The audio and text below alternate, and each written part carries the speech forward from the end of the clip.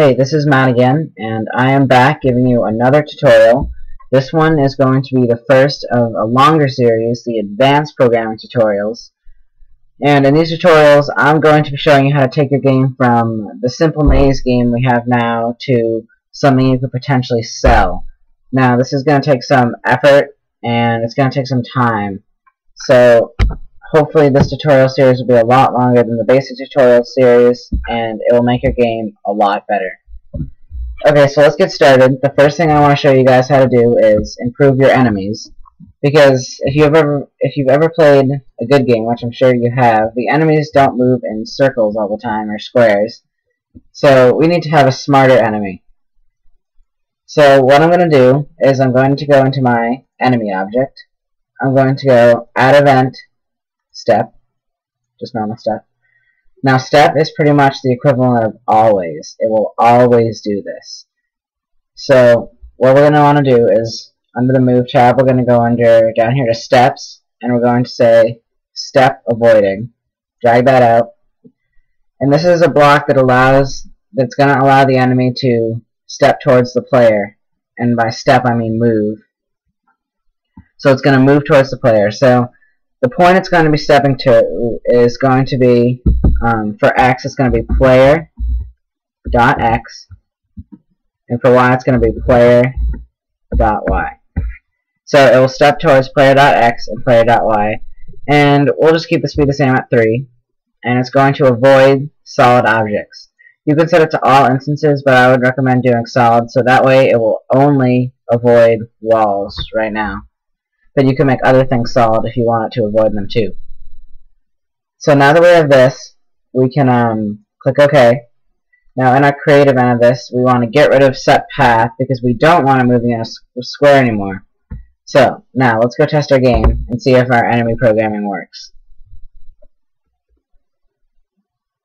You can see here that the enemy is moving towards the player.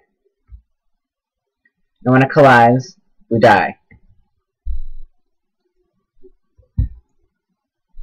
And when the player dies, it doesn't have anywhere to go, so it will automatically return to the upper left corner of the screen, which is actually kind of good.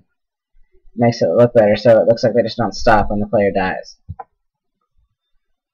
Now, I also had a suggestion that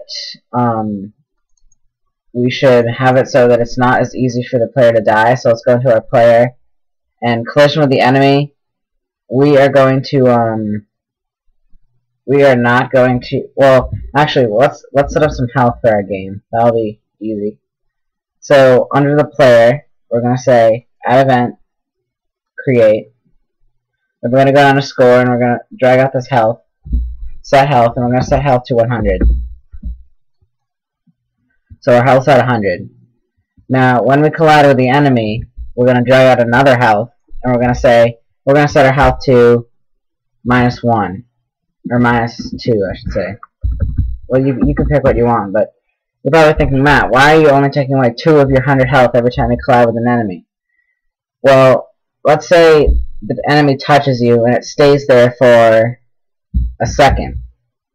That's going to do a lot more than 2 damage, because every time the computer checks what the collisions are, it's going to subtract 2. So basically the computer goes through its cycle of checking everything about 30 times a second. So if you're touching the enemy for 2 seconds, or 1 second, sorry, you're going to be taking 60 damage, which probably be about right. You can mess with it. I'll set it back to 1, so it's only 30 damage every second. And if you don't quite understand the whole, the computer's going through its process checking for collisions, just hang on, and I'm sure you'll get it eventually. And since we want to subtract 1, not set to -1, we finally hit relative.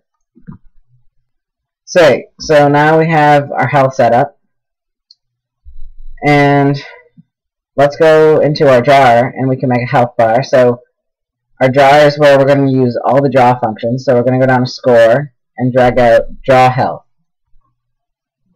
Now it gives you four coordinates, 2 sets of coordinates, 2 x's and 2 y's. This is the this is like x1 and y1. That's the upper left corner of the health bar, and x2 and y2 is the bottom right corner of the health bar.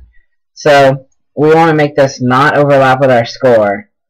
So I'm just going to say 100 for the X, so it will move it to the right 100, and then I'll just move it down 16 pixels.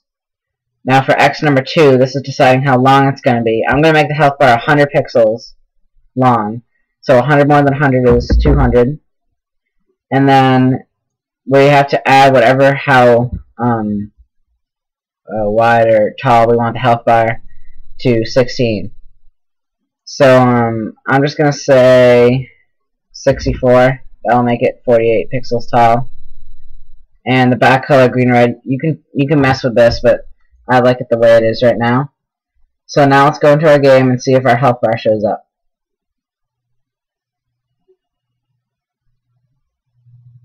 You can see that our health bar is here, and our enemy is going to try his best to come and kill us here. He's coming.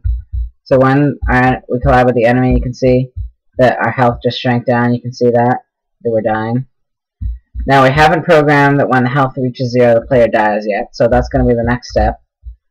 And also, I'm just going to resize our health bar really quick, because obviously it doesn't really look like a health bar right now.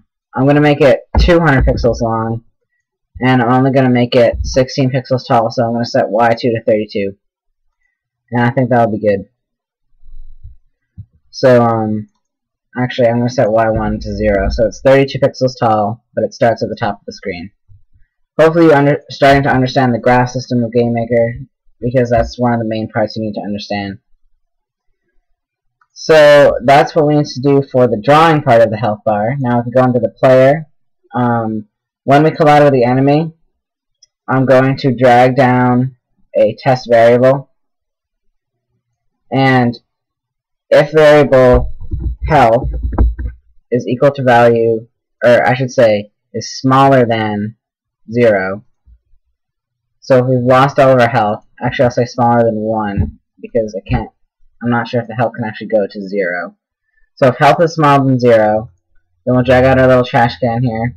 We're going to destroy the instance of the player, and we will restart the room.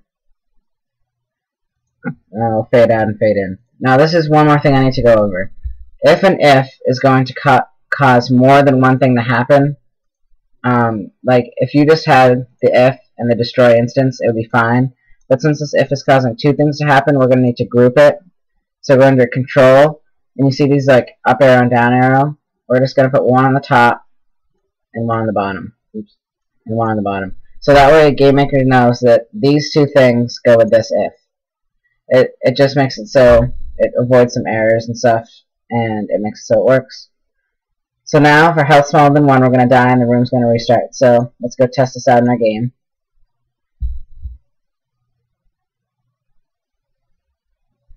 So now our health bar looks a lot better, as you can see. And our enemy's going to come chase us here. And when he collides with us, you can see our health's going down. And I'm running away from him as fast as I can. Health's going down, and when our health reaches 0, we die and the room restarts. And as you know, we can still shoot our enemy to destroy him with our bullets. I mean, if you want, you can make enemies indestructible. You can do all kinds of stuff, because with the programming I've showed you so far, you can create hundreds of different kinds of enemies. You may not think of it, but once you start thinking about it, it will amaze you of how many enemies you can create with this simple programming. So that's about it for this tutorial, and that was just a tutorial on making your AIs a lot more advanced.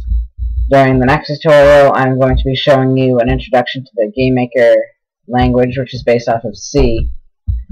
So that's going to be you're not going to be really adding anything to that tutorial, but you'll learn the GameMaker language. So thanks for watching this tutorial. Subscribe, add it to your favorites, and stay tuned for the rest of the tutorials. Have fun with GameMaker.